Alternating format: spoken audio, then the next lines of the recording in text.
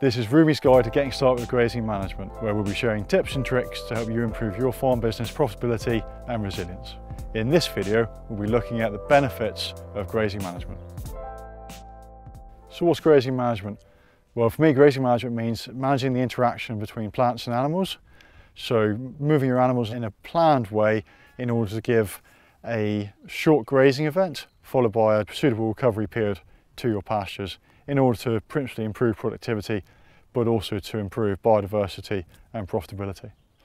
By adopting grazing management principles, such as keeping animals moving regularly and allowing plants a chance to recover after a grazing event, the productivity of the land increases. And in doing so, so does the resilience of the plants. So the farm becomes more productive and better able to withstand extremes of weather, such as dry periods and wet periods. And for many farmers, what's allowed is them to maintain stocking rates, but to significantly reduce, even eliminate, some of the purchase inputs they were using before. In particular, nitrogen fertiliser and purchase feeds.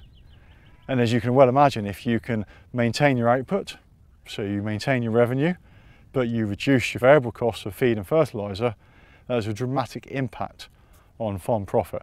So it's completely possible for farms to be as productive as they are today, if not more so, but with none of those artificial inputs, which come at a high financial cost, but also a high carbon cost and a high environmental cost. And to be truthfully honest, we as farmers are not yet paying through costs of the impact of some of our inputs.